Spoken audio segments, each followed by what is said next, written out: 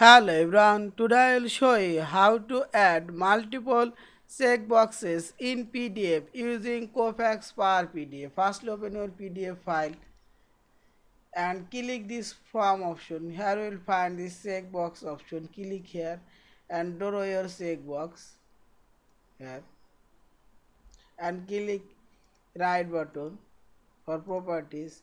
Here you can change line style, border color, fill color and line thickness and font size. Here checkbox color.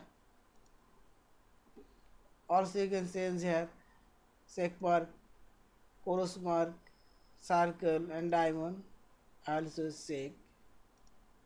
Now click and check mark and again click this checkbox and draw your checkbox for another one. Click here. This is and draw checkbox. This is also you can copy all of this checkbox. Press Ctrl C and paste. This is and finally click this file option, save or save as your PDF file. Thank you for watching. Please subscribe, like, share and comments.